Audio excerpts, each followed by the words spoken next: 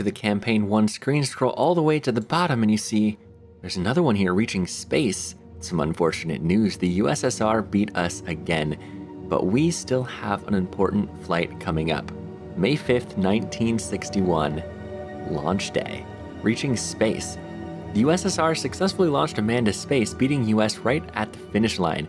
With the exception of what they say is a successful flight, we know little of their journey and how space influenced their cosmonaut.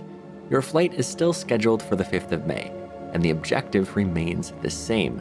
We need to learn how a human reacts to being in space, and if the Mercury capsule operates as designed in zero gravity, and your ability to withstand the high G-forces involved. And Night Gaming, this is Patrick. I will be your... hold on. Oh, wrong button. V. I'll be your capsule communicator today. Do you read? I do and do read. Okay, put us at T-minus 1.5 hours. T-minus 90 minutes. Okay, roger that. I can read. I can read. I'm not trying to convince you. Hold on, let me just get that set up so I can be a little bit further back. Perfect. Loud and clear, Patrick. Loud and clear. Excellent. Seems like you didn't get the measles. Let's get you to space. Sounds like a good plan. All right, yeah, we're gonna get me to space. Oh boy. Already over here, and data seems good. Weather is clear, and we are still go for launch at the scheduled time. Please check the mission briefing in the mission pad. Roger that, will do. Mission briefing. Main objectives. Determine man's capabilities in a space environment, and in those environments to which he will be subject upon going into and returning from space. Vehicle control during insertion, behavior of space systems, evaluation of pilots' capabilities in space, in-flight monitoring, retrofire, and re-entry maneuvers, landing and recovery. Scheduled launch time, May 5th, 1961 at 14:34:13, so 2:34 in the afternoon. 15-minute flight. Oh, okay, this is a Redstone. This isn't an Atlas. This is just a short suborbital hop. Okay. Mission details. You will enter the cabin at T-minus 90 minutes. This is accurate. The electrical systems have been set up, but you will need to follow the complete cabin inspection checklist upon ingress, followed by the abbreviated interior check, full internal power, and the final checklist before ignition. The ascent is fully automatic, and your primary role will be to monitor systems and verify that systems are nominal. For the duration of the mission, you will need to do a systems check over 30 seconds. See bottom of this briefing. Cabin pressure should bleed and stabilize at 5.5 psia during ascent. Upon insertion and second engine cutoff, second engine cutoff. Interesting. The tower will jettison and the capsule will perform a full 180-degree turnaround. After verifying that the turnaround has successfully completed and you have visual of the launch vehicle in the window, you will need to check the periscope and report visibility, test the capsule's attitude control system, and test the retro rockets and the retro sequence system. The capsule will shortly after re-enter the atmosphere, and the automatic landing system will deploy the drogue chute, the main chute, and the landing bag for a safe landing. Be prepared for manual override during any of the mission phases. And the systems check that we have to do over 30 seconds while we're launching, it said. Check the volts and amps of the main DC bus, battery 1, 2, 3, standby battery 1, 2, and the isolated battery. So we're just making sure that none of that goes away while we're launching. We're going to verify oxygen levels on primary and secondary oxygen tanks. That's right here on the right here. We're going to verify automatic and manual fuel levels. That's right here on the left here. We're going to monitor our G-forces, our altitude, and our cabin pressure. That's right here. G-forces is right here, and our altitude is right here. All right. Understood, understood. Today's flight will be a suborbital flight with splashdown in the Atlantic. USS Eisencraft are go at the recovery location. Awesome. When ready, please perform the interior inspection checklist. All right. So, checklists, interior inspection. Oh, we have to do this. All right, we're gonna hit run here. Let's get this cockpit ready. I think we have to hit run in order for it to give me the prompts here. I would like to do it without highlighting the things, but that's all right with me. Looks like we have to do all the same things that we just did. Roger, let's get this cockpit ready. Let's do it. So we're just gonna try to flip on everything and remember without looking at the top right at least, why we're doing everything we're doing right now. Oh, let's try to select that one. There we go. This is just all of the fuses turning off. Oh, let's not do that. Turning on our spacecraft. Now we need to set auto retro to arm instead of off. Let's see, this is the retro delay, instantaneous. If that's set to normal, there's about a 30-second delay. So we want to set that to instantaneous, I believe, for emergency situations. I don't exactly know what TLM low frequency actually does, but it's there. All right, so these are all set correctly, looks like. Our maneuver, oh, that's landing. Let's see, our maneuver needs to be set to on. This will spin up the gyros in 5 minutes. I think that's at the bottom of the list, but I couldn't care. Oh, fire retro switch. Oh, I need to take that off. These are all garden and stuff like that. All right, let's just see if I can remember everything. Our cabin pressure is that everything looks about the same here. For some reason they want this to normal and these both on standby. And checking that we have voltage on everything. That's good, that's good. I don't remember if they want me to set that to normal or what. All right, we have AC voltage on standby and normal. That is good, that is good. All right, we're just gonna hit proceed on a bunch of those. All right, our fuel is full. Accelerometer is at 0, descent 0, altitude 0, our gyros, well, this isn't our gyros, this is just our attitude indicators. Degrees are good, rate of movement is 0. That's good because, again, we're on the pad. Time from launch set to 0. Our current time, which is 1:10, is accurate.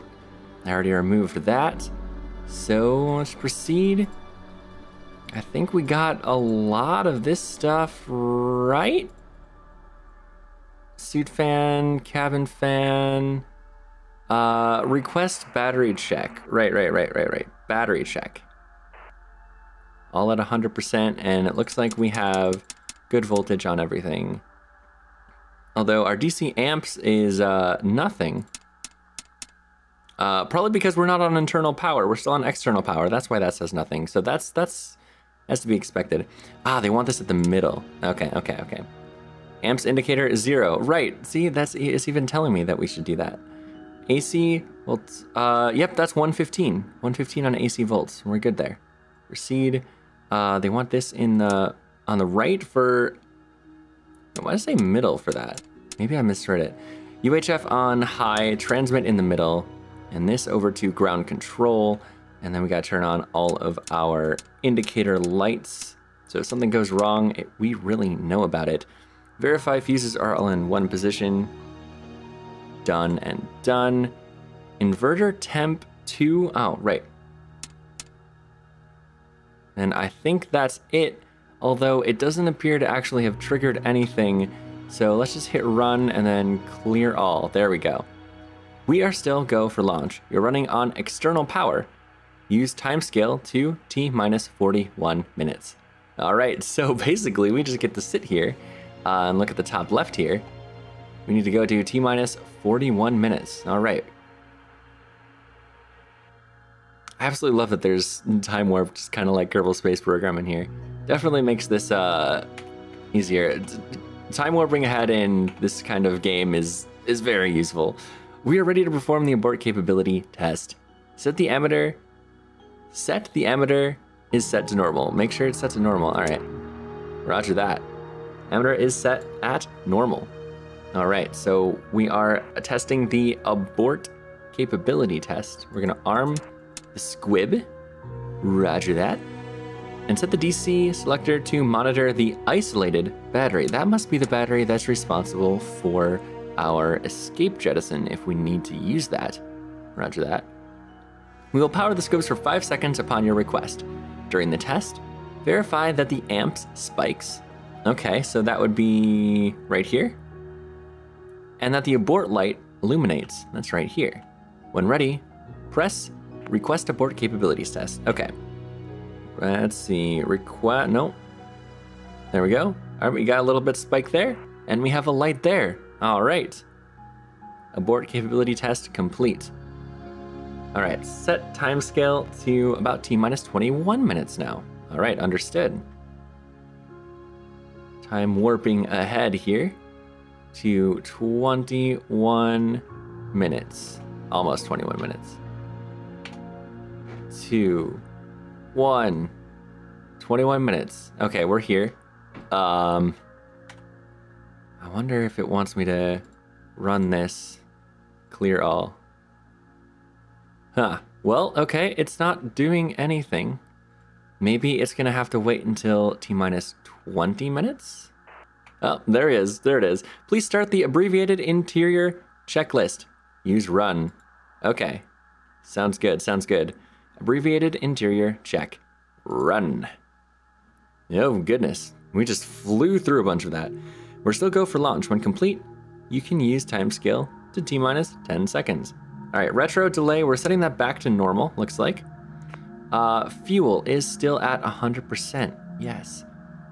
Note cabin pressure indicator. Cabin pressure is still all the way up there. Temperature is finally decreasing, that's good. Center temp is actually decreasing as well.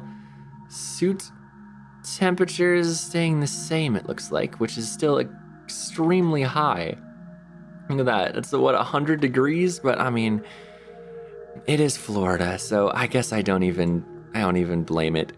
Our oxygen levels are full. DC selector, they want me to set that back to 0. That's our main. All right. Beacon right. Not sure. Okay, so we're turning that off of ground command, that beacon, which I'm not exactly sure what that does. You can timescale to about T-minus 10 minutes. All right, guys. We're getting to T-minus 10 minutes before the Mercury Redstone suborbital hop here. I'm a little nervous. We are 10 minutes from launch. We need to switch to internal power. Start the switch to internal power checklist. Use run. So again, we just go into the checklist. Full internal power. Run. All right, this will prepare the cockpit for full internal power, and the external power supply will be disconnected from the capsule. All right, request Blockhouse to remove external power. So that would be here. Switch to internal power. And there we go, our ampage did increase there, okay. Did that. Now we want to turn our isolated battery back from normal off of standby and our standby battery to off. Now these are going to be used in case of emergencies, I do believe. So we are on full internal power. Let's monitor everything here. DC amps on those are low because of course we're not using them. Standby are off. If we switch that on, you can see the amp goes up and we're using our power from our standbys now. And then if we switch to this, we can see we're using the power from our isolated battery now. So I think for power, we're all set. Okay, the checklists say I should probably be doing final checks at T-minus 5 to T-minus 10. So we're gonna hit run on that, even though it hasn't really told me to. Launch control, we are changing that from off to ready. Now we're changing our suit temps down here, so that'll maybe decrease our suit temperature there.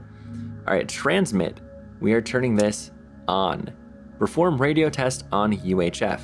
All right, radio check. Read you 5/5 on UHF. Awesome, awesome, perfect. All right, done. Verify time to 0 button cover is removed. It is removed. DC selector, we want this on battery number 1. And then the checklist has disappeared. Arm squib left. Squib is armed right here at the top. And then auto retro jettison is armed on the left there. All right. So that means we're all set. I'm pretty sure. Oh man. All right, all right. So let's time warp ahead here and see if it stops us at any point up to our launch. Otherwise, I think we're just, oh, there we go. Okay, we are 5 minutes for launch. Start the final checklist. Well, I already did that. Let's run it again and just hit clear all. You know what? I'm not confident we have everything. Radio test, that's covered. DC selector. Okay, no, we're good. We're good. T-minus 5 minutes until our launch into space. We are ready to go. Oh man. Oh man. Okay. While we still have time here, let's go to the briefing all the way at the bottom here.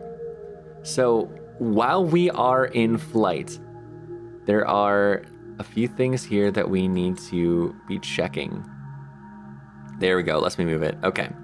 So we are going to be checking our voltage on every one of these just to make sure that we don't lose them. Okay, 1, 2, 3, 4, 5, 6. 1, 2, 3, 4, 5, 6. I can cycle that ever so often just to make sure that they're all still running. Verify our oxygen levels to make sure that these are not decreasing at all. They're at full right now. That's where they should stay. Verify our fuel levels. This is our RCS fuel, both for when the autopilot is taking control of it and when we switch to manual and fly it around, which you can do. We are more than just sitting here for the ride. Once we're in space, we can orient the craft however we like. It's very, very, very fun.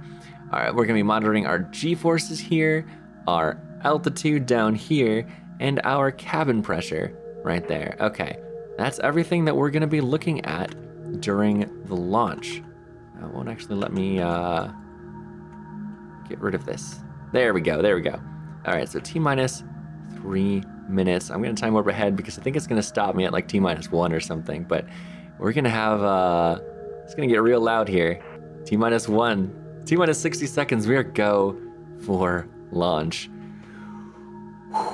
All right, all I gotta do is sit back and enjoy the hell of a ride that we're about to be on. Into space for, I think, what, 5 minutes or so, and then splashing down into the Atlantic Ocean. All safe and sound, all nice and cozy. We're gonna be just fine. I'm gonna set our suit temperature to just a little bit cooler. You can see here, normal to cooler. I'm gonna set it 1 cooler because I don't like us being at 100 degrees still. T-minus 30 seconds. Get ready for ignition and good luck with your flight. Oh God.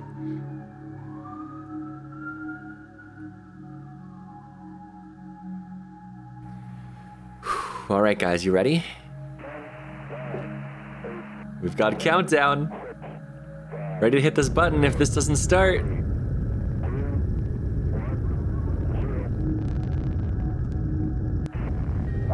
Umbilical disconnect. The clock has started.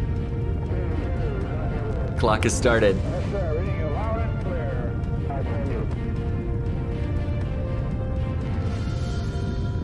We're away, guys. We're away. Okay, checking our batteries here. All is go. Our cabin pressure is going to be decreasing. Looking good. Follow the ascent checklist until insertion. Why didn't you tell me about the ascent checklist earlier? Okay, back. Ascent. Monitor abort light. Monitor isolated battery voltage. You want me to have this on isolated? Okay. Will do. Cabin pressure will go down to 5.5. After the tower jettison, we'll do those things. Basically, we're just making sure our batteries are being powered. Or are powering us, I should say. Our abort light isn't going on. Temperatures are looking good. Looks like we are experiencing close to 2 Gs, 4 Gs? I can't read the numbers, honestly. Altitude is increasing. Cabin pressure holding at 5.5. Awesome. Let's cycle through these. The atmosphere is bleeded away. Oh boy.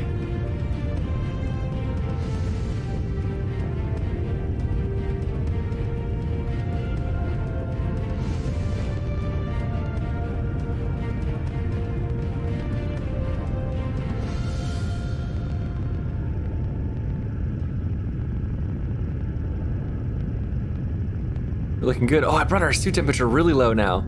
Maybe that's not good. I'm gonna leave it. Better than 100 degrees. Fuel go, oxygen go. Things are looking okay.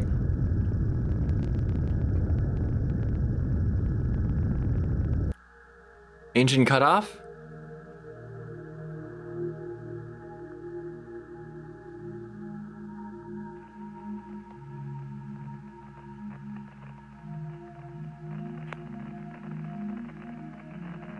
We should be experiencing weightless now. Oh! Cut off. Tower jettison green. Tower is gone. We set that go. We turned this fuse off. And by go, I mean off. Roger. Whew. Step is green. All right, that's tower jettisoned, and that's capsule separated. Now it's doing our automatic move over so we can get a look at our launch vehicle. We see it too. Complete the ascent checklist and verify auto retro switch is off and the retro fuse is off. Roger that, we did that. Oh, there's the Earth, guys. There goes the launch vehicle. Turnaround has started. When the turnaround is complete, check if you can see the launch vehicle through the window. Roger. Oh, there it is. Switch to fly-by-wire and manually center the launch vehicle in the window. Then manually change the attitude so you can track it with the periscope in the magnification mode and track it for 60 seconds. Copy that. Let's do that. Fly-by-wire. There we go. Now we have control of it, and you can see we have a periscope down here. All right. So first, we're gonna center it in the window. Oh man, look at that. Look at that.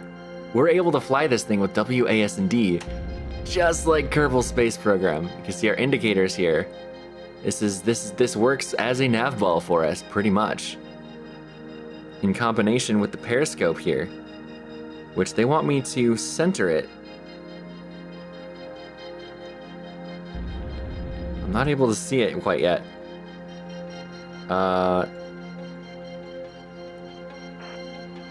Oh, there it is.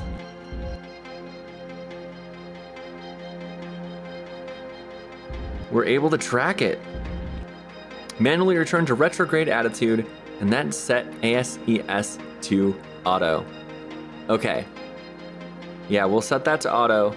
They wanted me to track this for a little bit, and that's really cool. You can see it with the periscope, and that's Florida underneath us. Okay. Let's pitch back down. I don't entirely know where retro attitude is, unless it is. Oh, retro attitude, there we go, there we go. Okay, okay. Set this to normal, all right? Roger that, done. Now autopilot's in control. You can see it's using our fuel here. Next, we'll test the retrograde rockets. Prepare retro sequence by running the pre-retro checklist. Okay, okay. We don't have much time here, checklist. Oh, what's that warning? Retro warning. Yep, that's to be expected, I'm pretty sure. Shoot, retrograde.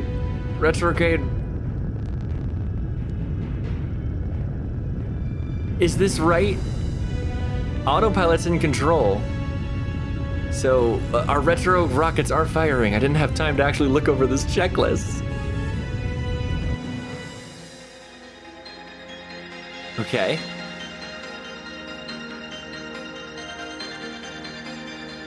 I think we're good.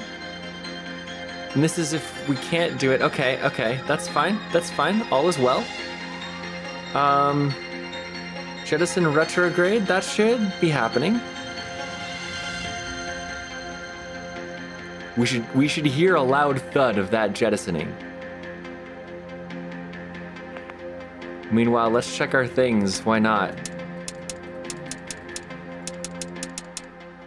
Looking good, oxygen good. Autopilot used more fuel than me, interesting. Our altitude is up there. We're in 0 Gs. Now, why exactly? Hold on, okay. There must be something here. If it fails, jettison retro button, depress. Okay, I'm not exactly sure if things are going to plan here, but I think we're gonna be falling through the atmosphere, right? Oh, we no longer have that warning. That's good. All right, so can you please go to reentry attitude? This is not right. This is not right. Why are we going sideways? This is not right. I'm going under manual control. Okay, we got our pitch back. Oh goodness, we started entering the atmosphere sideways. But I think we're all right. I think we're all right. What is this? 0.5 G indicator. I think that's supposed to be yellow. I don't actually know. But theoretically, we could check our altimeter here. We're falling. Drogue chute will deploy here. Snorkel, we'll deploy there. I didn't really even have time to check that the periscope retracted. I'm glad that the programmer actually was able to do that. I must have done something wrong. Maybe I messed up the gyroscopes. It's very possible I messed up the gyroscopes and it thought that we were facing reentry attitude when we were just facing completely sideways. Okay, this should not be... What is that? What is that? Oxygen emergency? Okay, I think that's to be expected. We're entering atmosphere. We're pretty low in the atmosphere. What's our... Drogue? Drogue is not deployed. Drogue is not deploying. Wait, has Drogue deployed? Oh my god. Okay. I should have noticed by this accelerometer, maybe. And we have our Drogue deployed. And main chute deploy. Oh man. That's our snorkel. That's things decompressing. I'm ignoring this oxygen warning because I think that's normal. Okay, we have landing bag deployed. Hold on, it's kind of, can we, hold on, can, there, nope, that doesn't help at all. All right. We have a reserve, is this a reserve parachute? It might be. All right, our main parachute has deployed. The landing bag has deployed. Is there any checklist that we have to do for splashdown? It's not telling me at the moment. Shoot, landing. Let's just run that. Emergency, drogue deployed to true. Okay, we don't have to worry about that anymore. This we'll set to left there.